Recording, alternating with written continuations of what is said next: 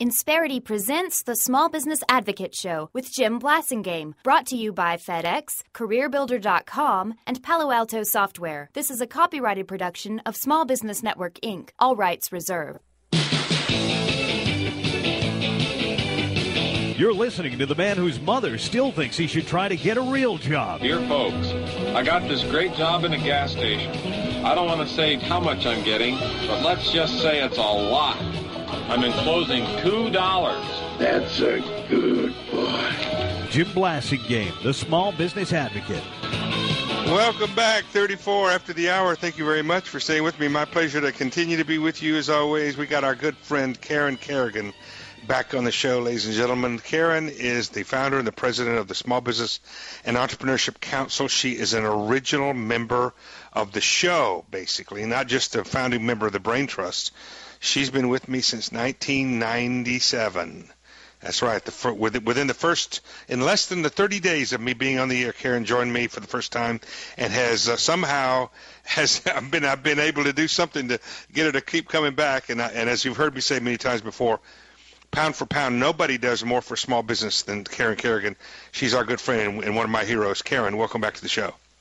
Hey, Jim. Great to be here. It's good to have you here. And Happy New Year to you. I don't you think too. We've been able to talk. No. 2011 has rolled in. And it's 1/12 gone too. By the way, it's hard. Gosh. Time flies, doesn't it, when you're having fun? Karen, the president last week delivered his State of the Union speech, and I didn't hear a lot in that speech for small business. In fact, I heard more things that troubled me about small business than were positive about. In fact, I think I heard him say the term small business once during the speech. What do you think? Well, I think rhetorically, the president is trying to be a pro-business type of guy, and he's done some cosmetic things and some personnel things, at the White House to beef up, I think, his business agenda. And we heard a lot about innovation and competitiveness. And you're right, we didn't hear a lot about small business and entrepreneurship. But we also didn't hear, you're right, a lot of specifics in his speech. I think he's trying to sound like a pro-business president, but I don't think he actually knows how to do that, Karen. Right. And you've got to do more than just sound like one and talk nice things about small business and say you're going to be small business. I mean, it all comes down to your actions and, what the policy trends have been, not only in the past 2 years, but then what are the policies going to be moving forward? So we're still looking at, the same things we looked at last year, which is, the implementation of the health care law, the financial service overhaul bill. He's still proud of his health care bill.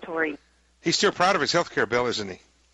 Very much so. I mean, he did say, look, if you have ideas, come to me to make it better. But he also said that, while we were debating that bill, and he really didn't listen to the small business community. Right. There were plenty of ideas that were offered, but none were accepted. Right. And we'll get rid of this 1099 provision, and but that's just sort of the tip of the But if it's that easy to get, my point is, if it's that easy to discard, why wasn't it easy to not put it in? Why did it? I mean, this is an example of not listening to what's good for or what may be harming small business. I mean, there were plenty of opportunities to take it out, but they refused to do that because it messed up their numbers. Oh, I know, and so that makes that does not make small business owners comfortable with his message.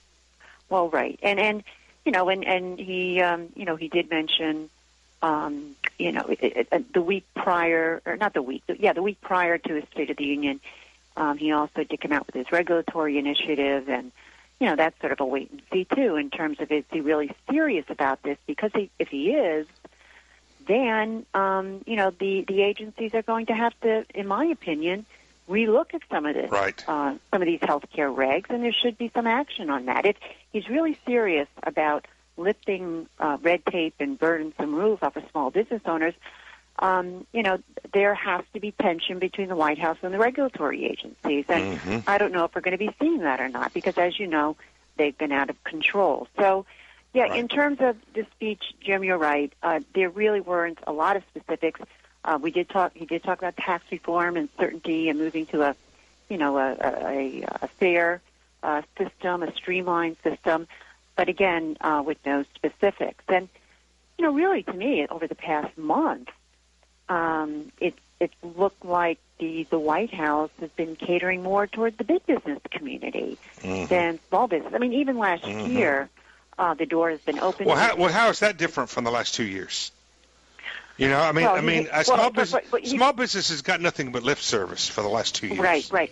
But I guess the big business community would argue he didn't like any size. Well, I agree. But when there were bailouts, the big guys got it. Small business didn't get any help. Not that we wanted bailouts. We just want the government out of our way. Karen, hold on to that thought. We've got to take a quick break, folks. Karen Kerrigan and I, we're going to delve into some of those specific regulations she mentioned earlier after these messages. 20 Tales. Stay with us. Insperity presents the Small Business Advocate Show with Jim Blasingame, brought to you by FedEx, CareerBuilder.com, and Palo Alto Software. This is a copyrighted production of Small Business Network, Inc., intended for the private use of our audience. Except as otherwise provided by copyright law, all other copying, redistribution, or publication without prior written consent is prohibited. All rights reserved. Prohibited. All rights reserved. Prohibited.